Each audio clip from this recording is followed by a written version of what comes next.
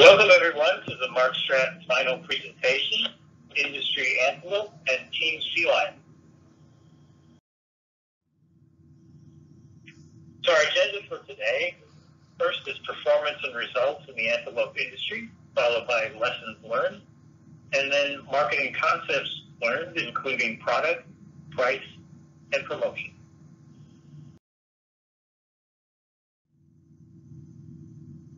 The performance and results for Team Sea Lion are, Team Sea Lion is ranked number 1 in share price index at $5.6 million. Number 1 in volume market share, 61.3% for Sonites, 90.4% for Bodites. Number 1 in value market share, 46.5% Sonites and 88.6% Bodites.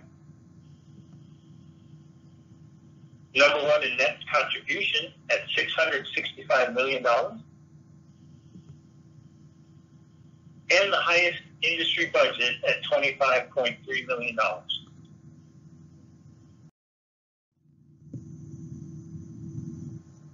Continuing with the performance and results of the share price index, Team Sea Lion ended the period 8 with $5.6 million. And looking at the share price index evolution, we were roughly greater than 3 times the share price index of our next closest competitor, all of whom were below $2 million.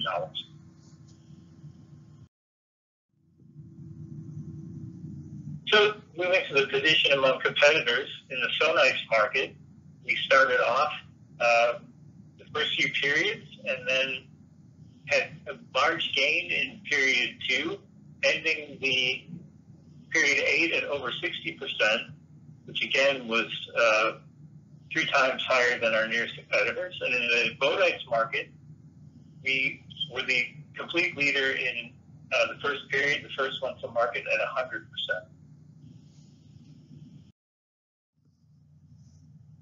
Moving on to brand performance in the antelope industry, our cumulative retail sales in the Sonite market, we were a leader with both the soft and solo products, soft being the leader in Saber segment with a share of 79%, and solo leader in the shoppers segment with a share of 69.3%.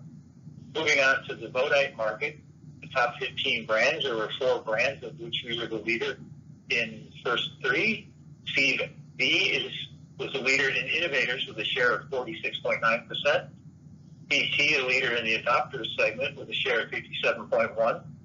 And Steve F, leader in the followers with a share of 77.1%. Now we'll turn it over to Yan for lessons learned. We have learned many lessons through the MarkStrat exercise. There are a few key things that have contributed to our success. First, it is critical to come up with a long-term strategy and plan right from the beginning and be proactive and willing to predict the future and action on it. And that's like taking a risk. So, for example, we are right from the beginning decided in our Sonite market, our approach is to optimize the Sonite market, and then in the meantime, very early on, we determined that we'll go through the Bodite market by taking a loan and venture into that market. And secondly, we really use an R&D to optimize our product based on the semantic scale ideals and also the trend. So we're trying to actually project ahead a bit of the production in terms of product optimization. And then one of the key elements is to plan the production volume based on set of the information, such as the market forecast, brand awareness, and purchase intention, semantic scale ideals, current market share, and projected market share, and our pricing position. And so if we're given an opportunity to go back to do this again, we may want to change a few things first. We probably will be a lot more aggressive in terms of production numbers when we're into a new market such as Bodite, because the market forecast tends to be conservative when there's a new market.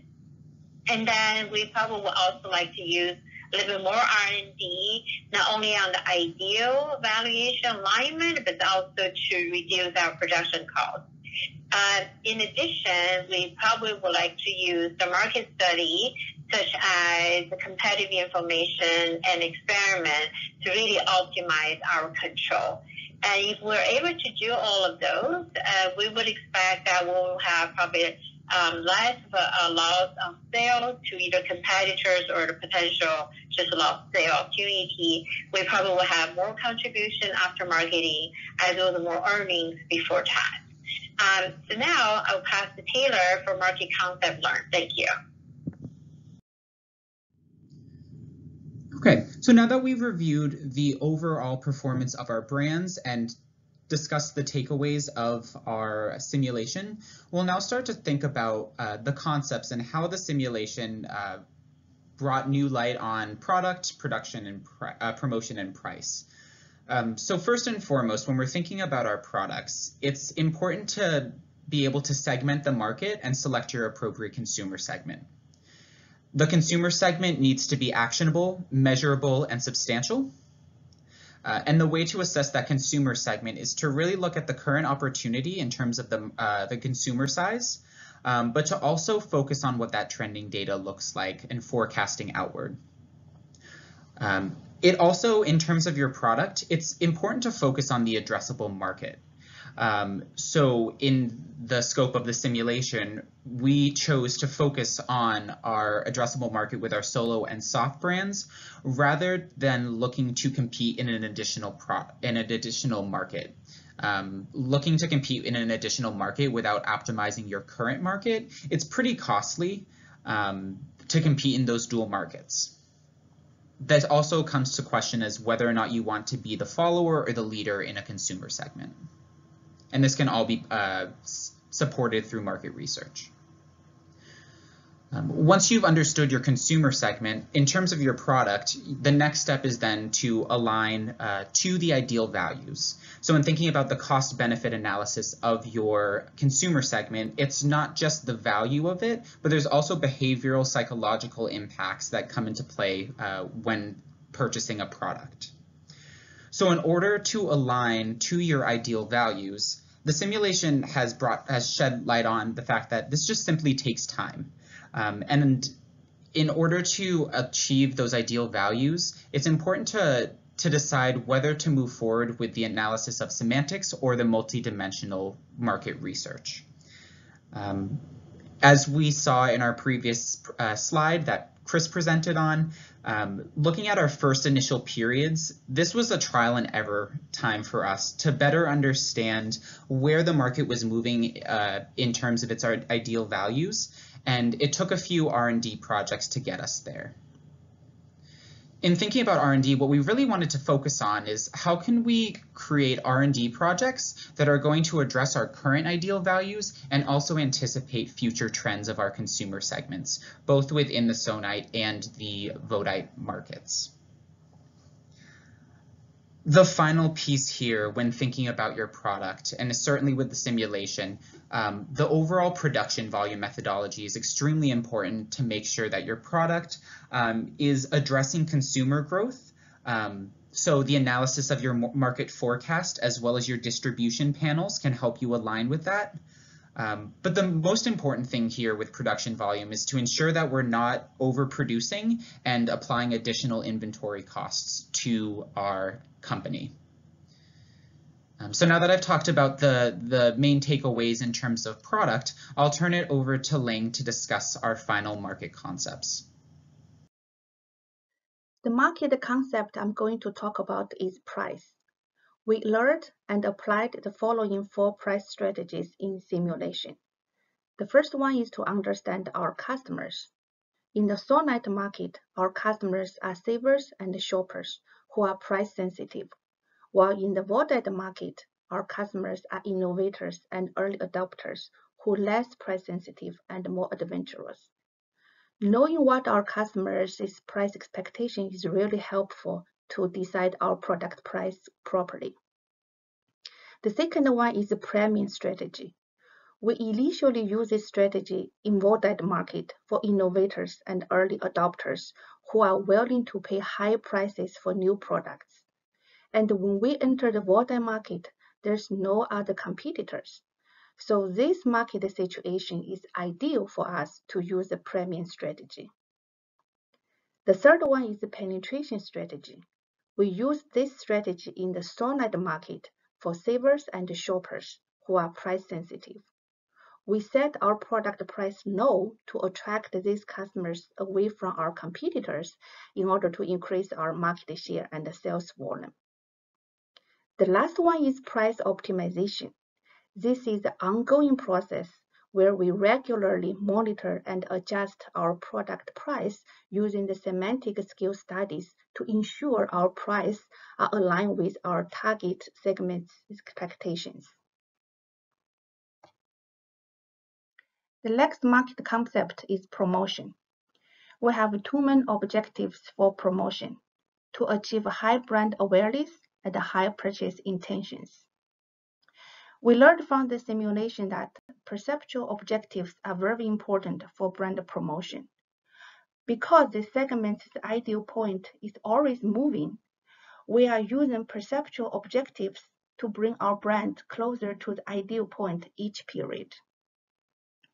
Another important promotion strategy we learned from simulation is advertising.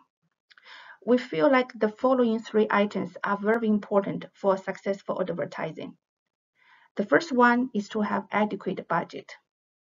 We spend a cumulative of 60 million advertising cost, almost double the expenditure of our competitors. The second one is to use the budget wisely while using two rules. Rule 1, to allocate around 15% of the money on research. Rule 2, to concentrate on the segment being targeted, not spread out. The last one is to advertise at the right stage, which we believe is at the product launch stage. Our promotion strategies yield good results. First, its effectiveness. We achieved high brand awareness for all our products. In solid market, it's above 70% for all 8 periods, while in the volatile market, the brand awareness increased rapidly since we launched the product in period 5. Our products also have leading purchase intentions. As you can see from the table, our product Soft has a purchase intention of 71%, and the competitive product is only 17%, which is the highest one. For Solo, it's 66%, and the competitive product is 26%. For all the 3 products in volatile market, the purchase intention are also very good. And another good thing is we do not have competitive product in this market. The second one is it's efficient. We monitor the promotion cost to ensure we meet our goals with a very reasonable cost. That's the end of our presentation today. Overall, we did very good. We achieved our company goals and ranked #1 in the Antelope industry. We want to thank our team members. Without everyone's hard work and dedications, we would not be able to achieve this. We also want to thank Professor for his guidance and timely help whenever we had questions. So, with what we learned and what we achieved, we are very confident and looking forward to execute our company's next 5-year plan successfully. And again, thank you all.